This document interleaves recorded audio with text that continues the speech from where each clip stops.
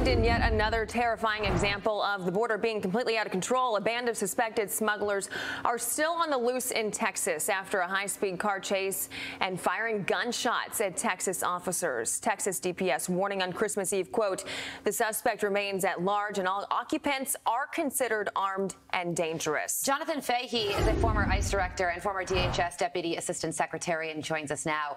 Jonathan, good morning to you. We wanted to ask you about this situation because it escalated in a really serious way. And like Ashley just said, now DPS is saying suspects are still on the loose and they're considered armed and dangerous. What's your response?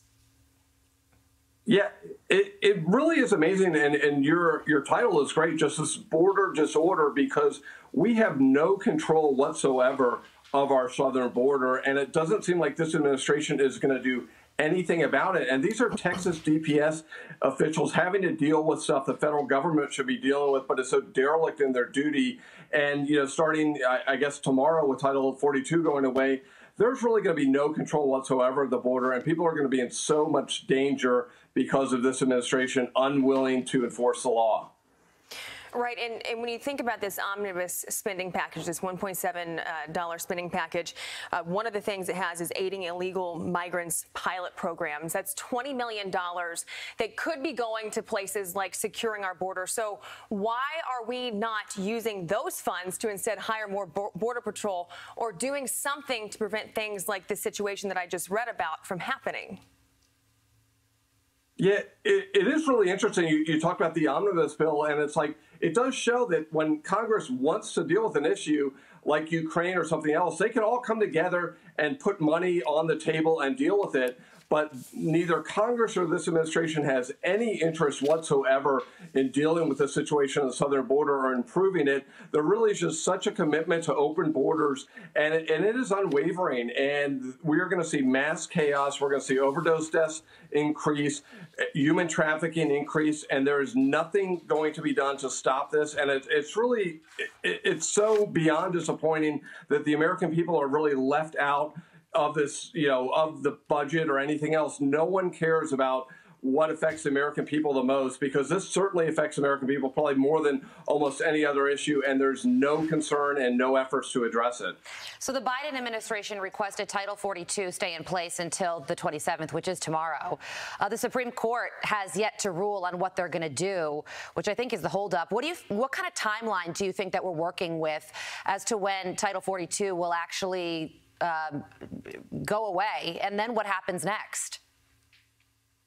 Yeah, I really don't know what as far as the timeline is, but you know what's an interesting irony about this? Last week, the White House press secretary was suggesting that the White House was sort of a bystander at the mercy of the court and had no opinion on this issue, or actually implied that they wanted Title 42 to stay. And then later, I believe that day or the next day, they filed this brief saying, no, Title 42 should end and end on the 27th. But you know, I don't know what the Supreme Court will do, but I do know what will happen. Things will get even worse at the border. This administration will do nothing other than simply, they view the role of the Border Patrol at this stage is simply to process migrants. Remember, they were in front of the Supreme Court like earlier, I believe earlier in December, fighting to keep aggravated felon illegal aliens in the country. So this administration wants nothing other than a purely open border and Border Patrol simply to process migrants into the country. And they've made it very clear that once you're here,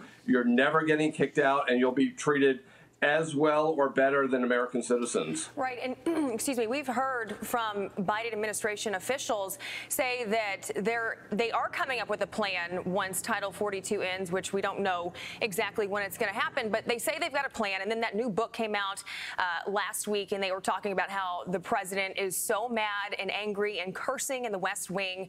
So do you think they have actually a plan in place that they're just going to surprise us with here at the last minute, or do you think this is just going to be the wild, wild west and continue to be horrible down there at the southern border? Yeah, it doesn't seem like there is any plan whatsoever. And again, I don't think they really care. I mean, they probably prefer bad things not to happen, but their highest priority is this open border, and they will do nothing other than to encourage as much illegal immigration as possible. And you see all these bad things happening, and they're just hopeful that the media will largely ignore it, and the border will remain open, and massive illegal immigration will continue. And that's all they want and all they care about. And anytime they're given a choice between public safety and the open border, they always choose the open border.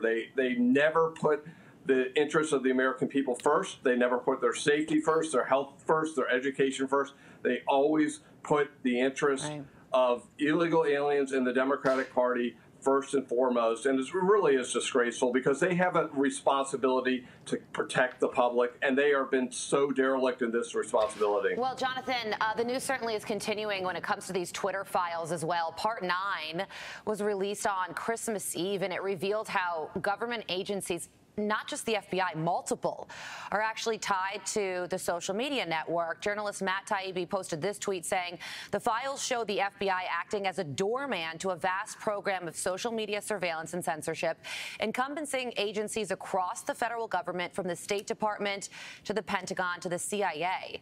So what do you think the nature of these relationships were between these government agencies and Twitter? Yeah, that's really, another thing, sort of a part of the same issue is you see this administration, or you see the government working to, censor opposing views or what they call disinformation. And it really is ironic when you see what the information they put out is that they call correct information. When you think of the border or think of other issues, they don't put out accurate information. So even if this was somehow a worthwhile goal, they certainly shouldn't be the ones in charge of it, because they don't put out accurate information themselves. And some of the things that they've censored, it's been laughable in terms of people joking about don't forget to vote on Wednesday and things like that. But it really does show how pervasive this is. And you wonder, this is just Twitter. So what else is going on? And the other thing is, where's the media on this? The media seems so just, I guess, agreeable to this notion of censorship, because they seem to think as long as it's the stuff they agree with, they're fine with it. But it really should disturb Americans that the United States government is censoring information that they're allowed to hear. And to suggest that they're doing it for altruistic reasons, when we know, like we just talked about, that public safety, border issues, crime issues, they always put politics first. So to suggest that they put public safety first here ahead of politics, I think that's really hard to believe. James Comer has said that part of these investigations will be with Twitter. It could extend to Facebook, wherever it needs to go with these social media platforms. But when they bring them in to investigate them and ask them questions, do you think that these organizations like the FBI and the CIA, do you think they're just so untouchable that things are just not going to happen to them? Or do you think they're going to be held accountable for basically what has just been put out for us to see in plain sight?